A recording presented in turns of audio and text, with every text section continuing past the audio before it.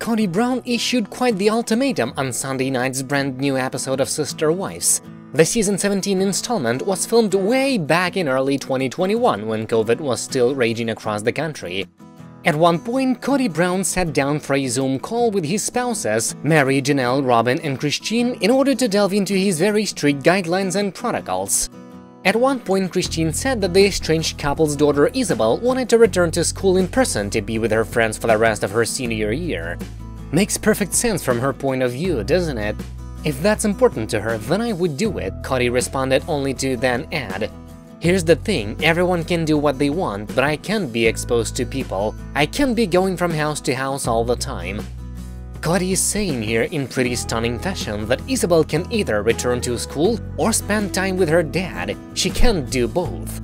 Both Christine and Janelle didn't respond positively to this stance. "I'm feeling really bad for Izzy, having to choose between her dad and her friends," Janelle said in a confessional.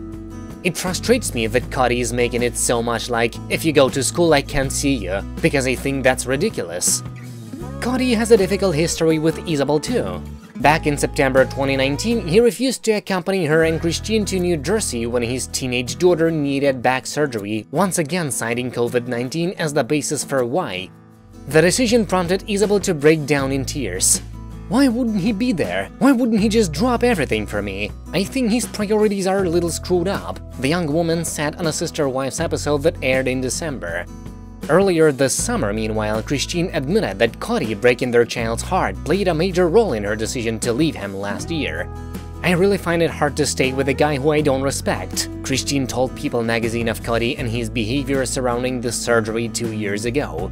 "I understood COVID and why he couldn't come, but she didn't, and she still has a really hard time with it."